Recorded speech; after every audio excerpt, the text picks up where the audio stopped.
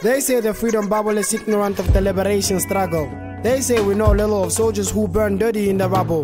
Well, I know Livertambo, I know Lumumba and Congo, I know Chimarenga with Uncle Bob running Rhodesian jungles. Yes, I know the Lieutenant Makana, Kwame Nkrumah lives forever in Ghana. I know how Commandant Fidel Castro became the king in Havana. Emperor Selassie defeat fascist Mussolini in Ethiopia. Swap police to freedom the people of Namibia.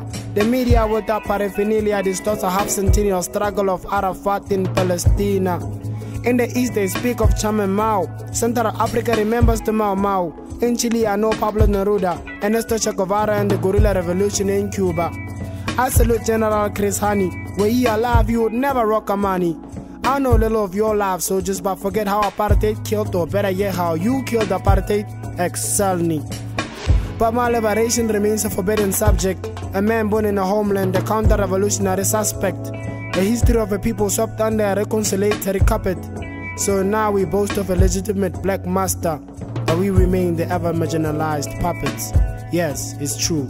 It's not yet Uhuru. Put your fist up, blue collar.